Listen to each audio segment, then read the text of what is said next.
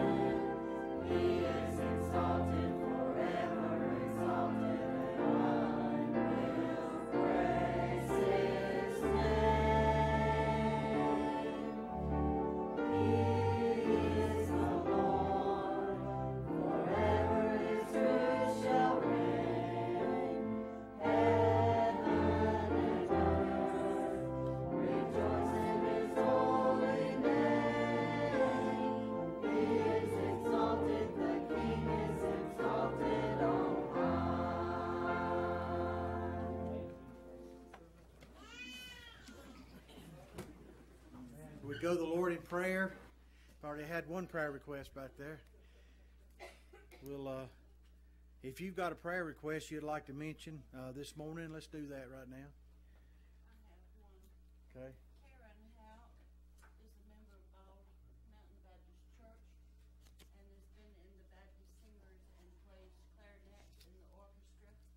Has just been diagnosed with cancer and they can't find exactly where it is. They were ready to start treatments Monday and now they're back to square one. So pray for her and her husband Al. All right. Anybody else?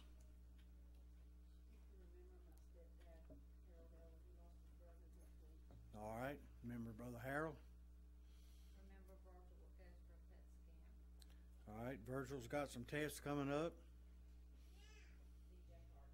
DJ Hart.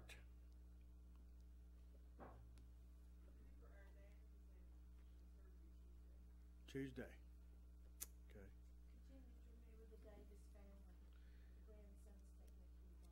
All right. The Davis family, keep them in our prayers. You got unspoken this morning, something on your heart? Boy, I do. Aren't you glad God already knows what it is? Whew. He's exalted. Let's pray. Heavenly Father, we thank you. Lord, we do lift you up on high. We know you're already there, but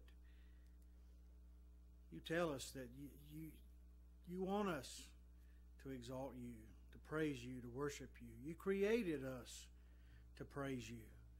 There's so many ways of doing that. And here we are this morning, God. We're gathered together as a church family, loving on each other, spending time with each other. Lord, we're mindful of so many families this morning that's traveling for spending time with their family, remembering their loved ones that's passed on. And Lord, I think that's wonderful, and I just pray that you'll be with them and give them safety. We have families traveling on vacation. Pray that you'll watch over them, the sick, the shut in, Lord, the unspoken, every name that was listed here today. But Lord, as we begin, as we continue to prepare our hearts to worship you this morning, to see what your word has to say to us today, Father, I pray that we'll prepare our hearts and our ears to hear, and I pray you'll prepare your messenger. We love you. We ask it in Jesus' name. Amen. Let's stand and sing our hymn of invitation. Our offering. We're going to go straight to the invitation.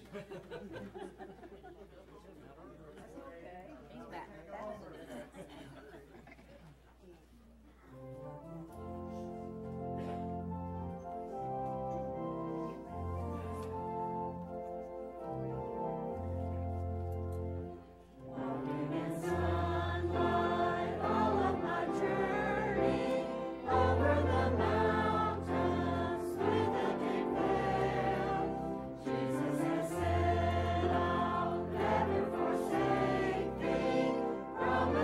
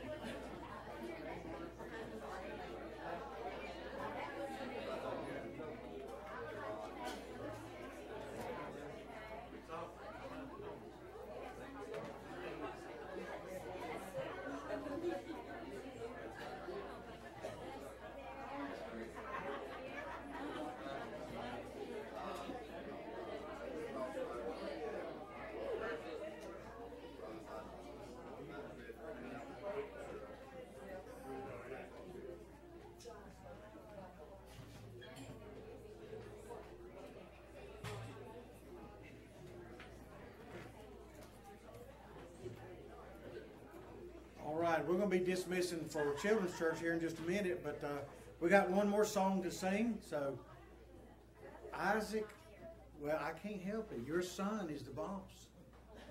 And I know you can't stand that, but he's the boss.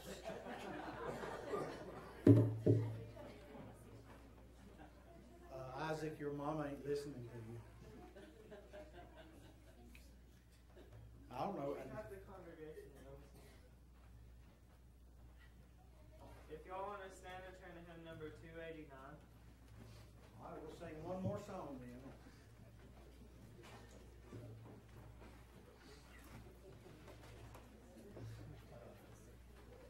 We got the FBI agent.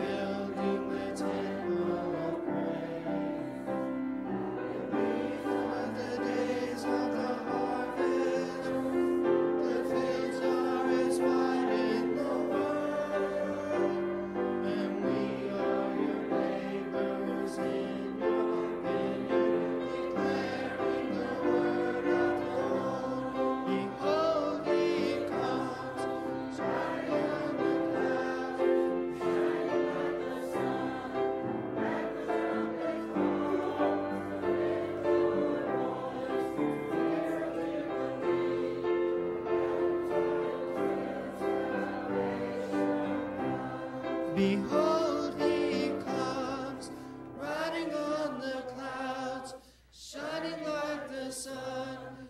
At the trumpet call, lift your voice, you jubilee. Out of Zion's hill, salvation comes. Lift your voice, it's the year of jubilee. Out of Zion's hill, salvation comes. Amen. All right, Miss Tc's doing Children's Church, so she'll meet you back there at the door if you're going. It's the very nice looking redhead walking back there, and so I can say that because it's my wife.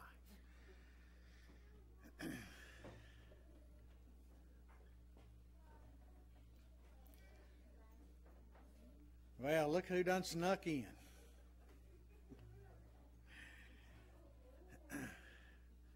All right, we got a crowd going.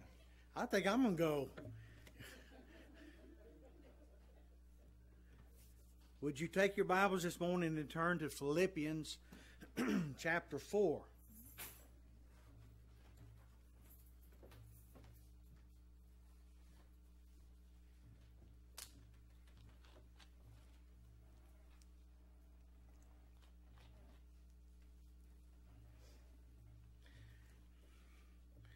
We're going to talk a little bit today about contentment. Are you content? I guess contentment the definition of contentment can be both good and bad. Sometimes we get content when we ought not be content. We ought to drive harder and stay longer and all that good stuff. But the Bible does talk to us about being content. So we're going to look at that for a few minutes today. Paul, here in Philippians chapter 4, I'm going to read verses 11 through 13. Paul says, "Not that I speak in respect of want, for I have learned in whatsoever state I am, therewith to be content. I know both how to be abased, and I know how to abound. Everywhere in all things I am instructed both to be full and to be hungry, both to abound and to suffer need. I can do all things through Christ, which strengtheneth me."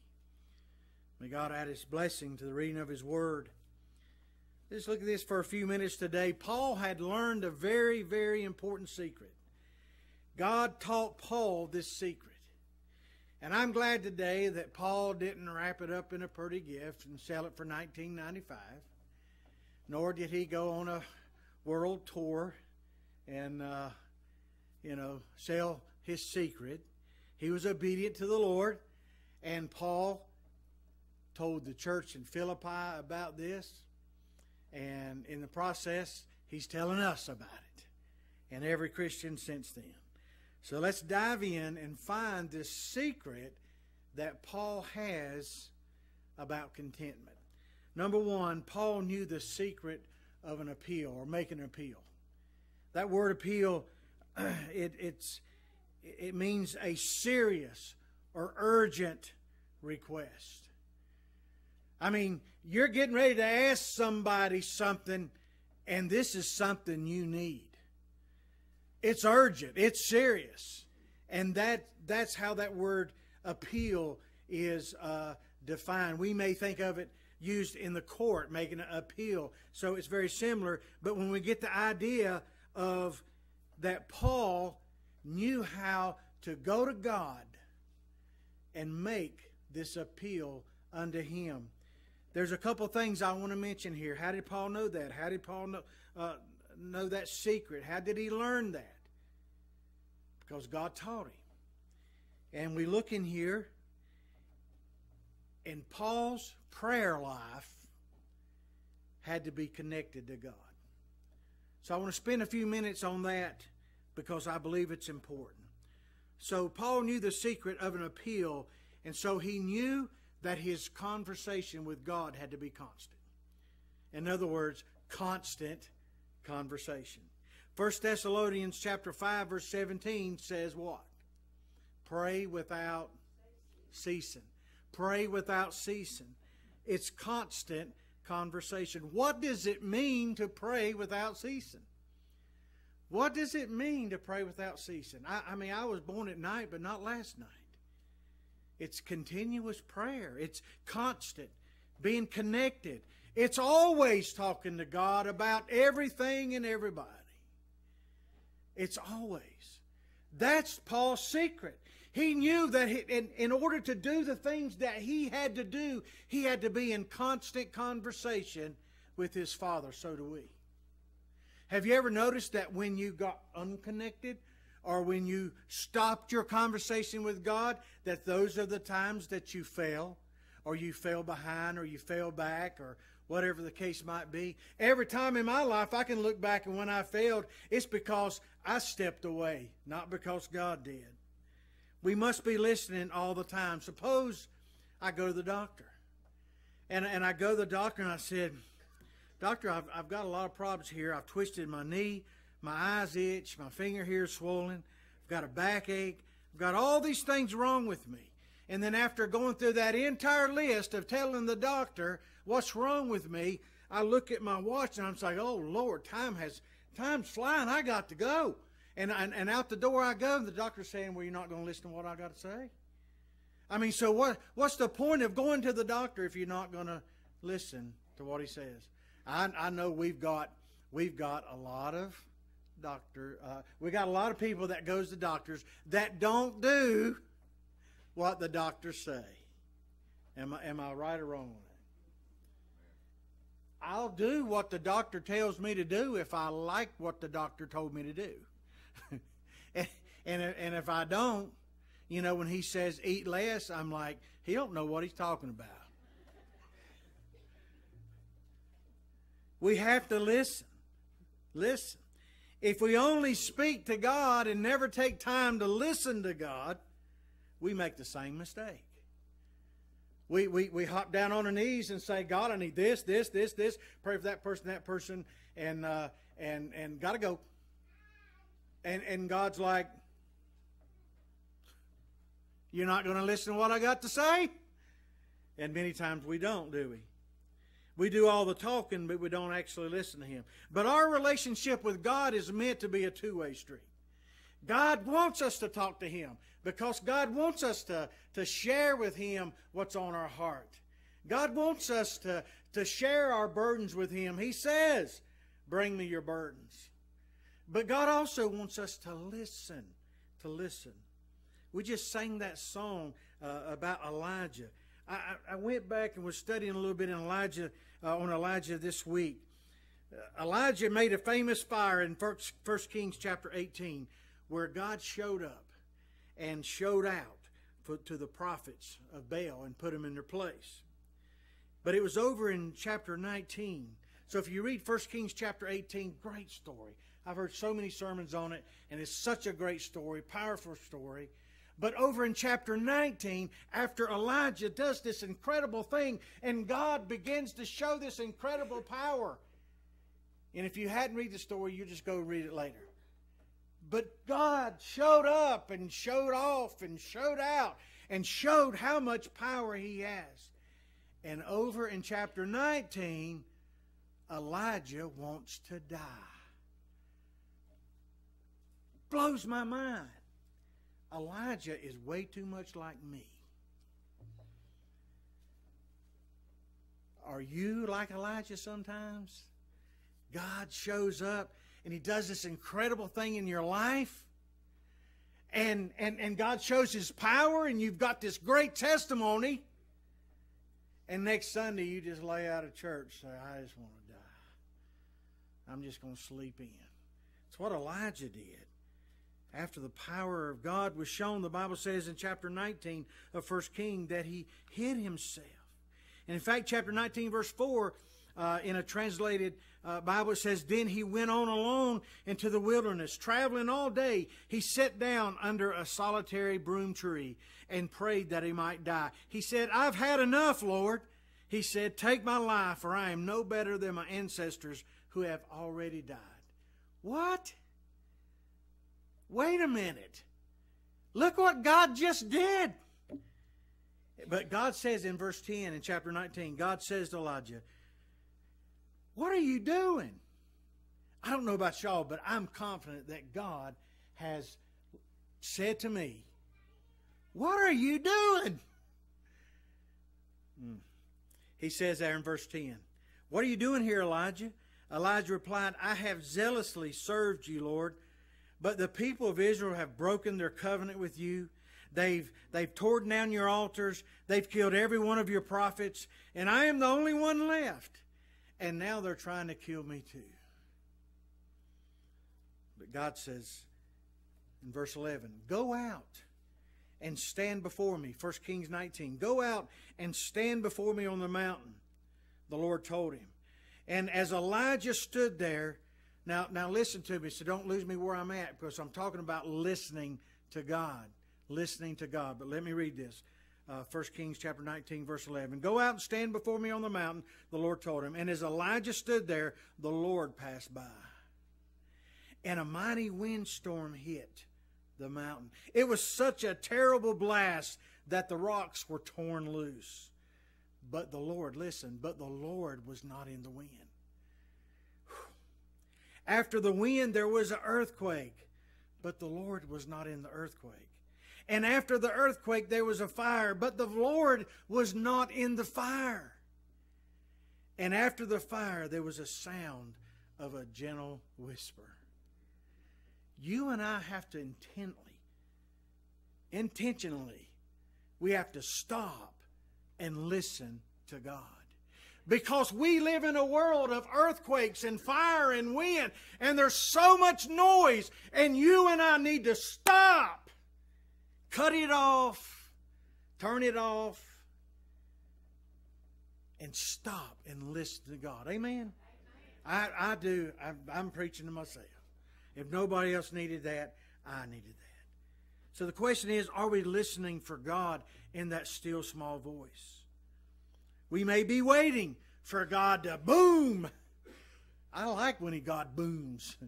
That way I know beyond a shadow of a doubt. There's a lot of things that's happened in my life where I've like, God, you could literally write it in the clouds. Yeah, you could do it in English.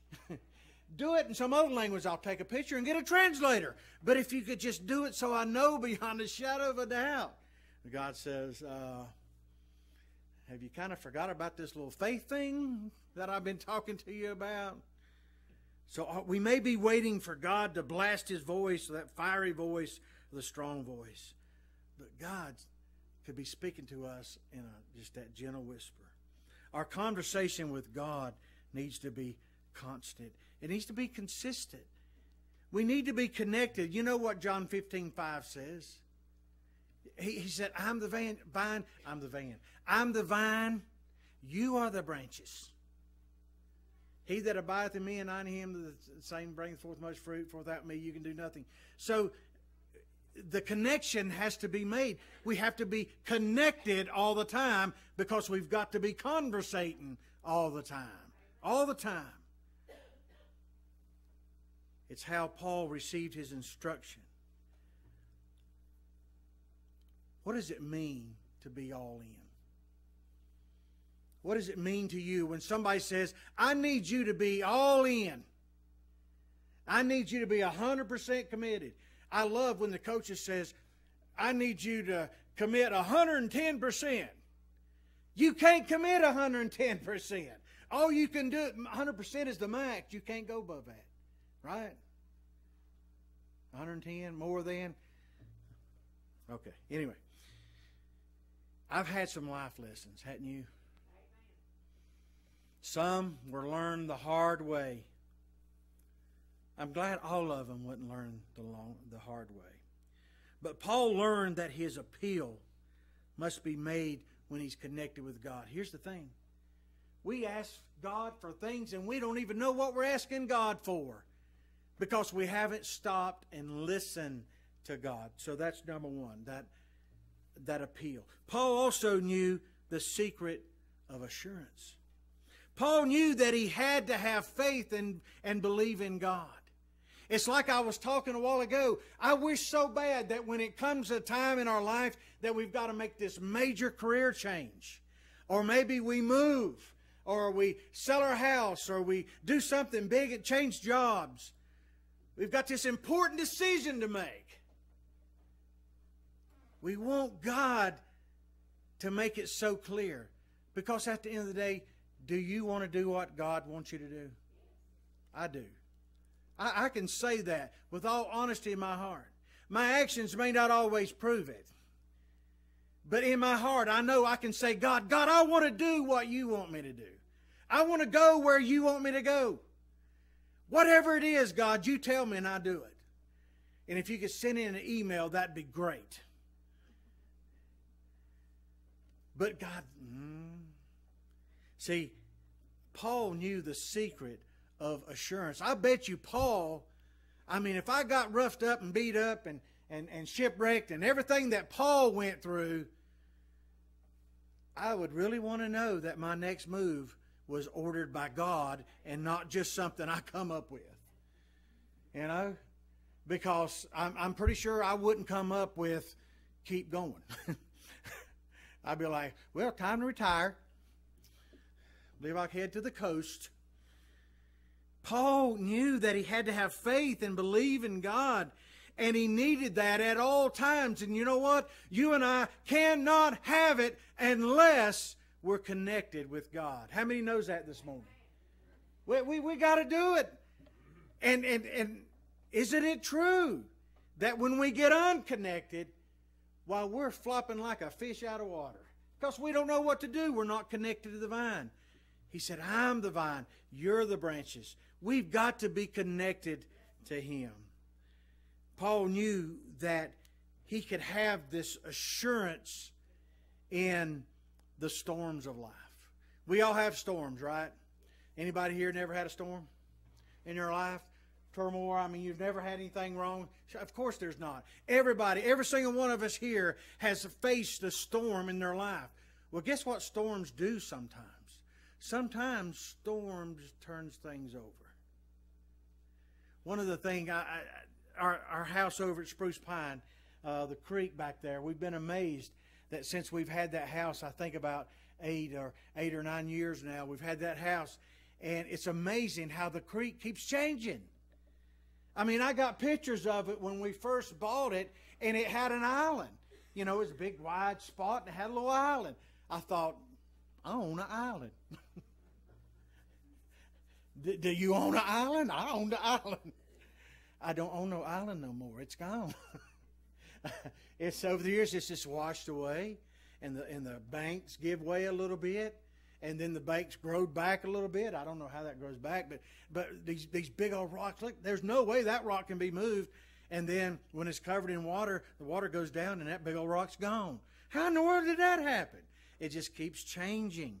Storms sometimes turns things over, and it might be in your life you need something turned over.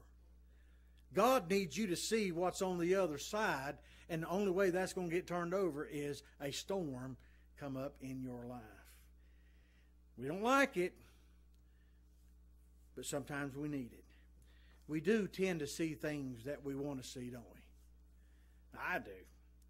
No one is exempt from these storms in our life, but just as the disciples, I begin to think about, you remember when Jesus walked out to the disciples, this big storm, they're in the boat, and they was afraid. I would be too.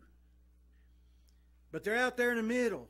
And what do they say to Jesus when they see Jesus come in and Jesus says, peace be still, and everything settles down?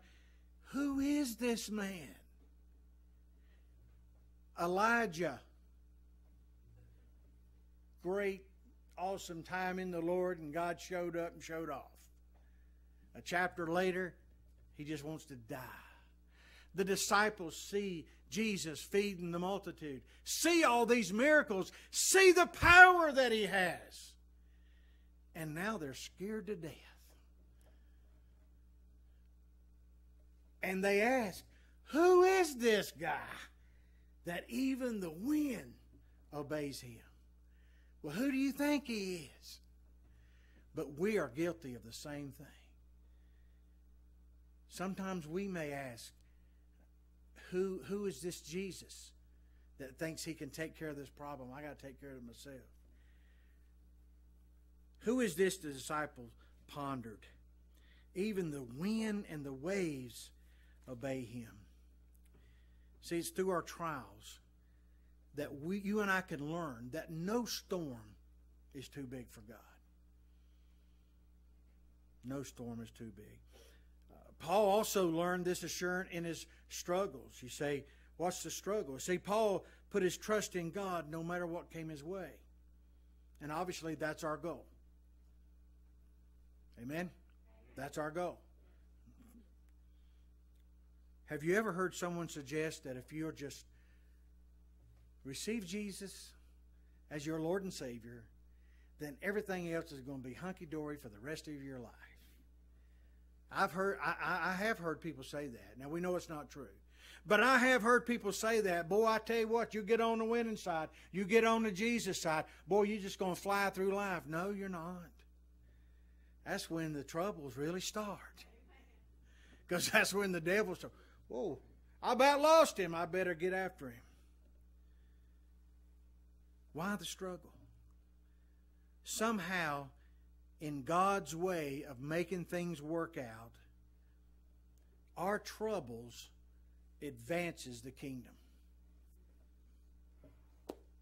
Why? How? I don't know. But I know for a fact that God has taken a storm and a struggle in my life, and I'm thinking, why did I have to go through that?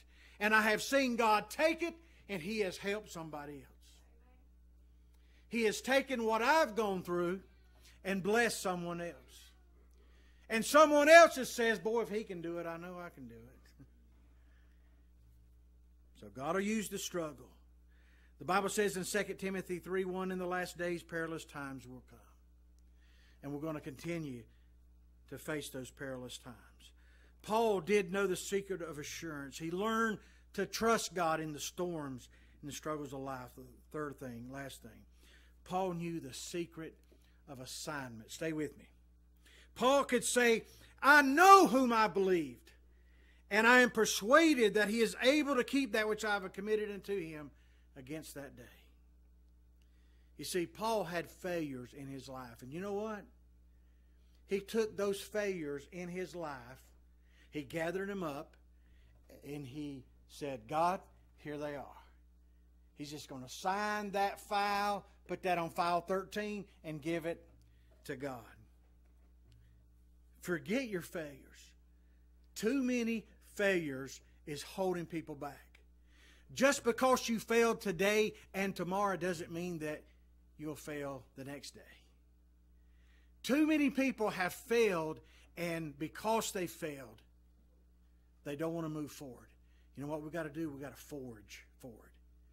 Too many marriages have failed. There's been too many failures in moral character.